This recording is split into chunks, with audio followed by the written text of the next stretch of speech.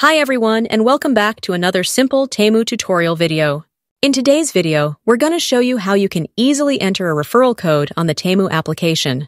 But before we start, if you're new here, make sure you subscribe to our channel for more similar videos like this one.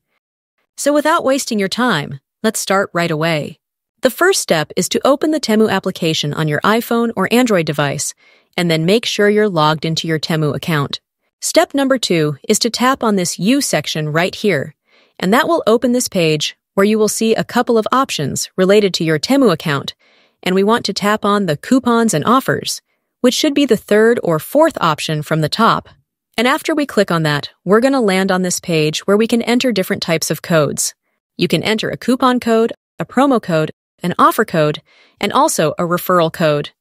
If the code is unused, you can enter it into this field and then hit the Apply option, and that code which you've entered will be applied. But that's essentially how you can enter the referral code in the Temu app.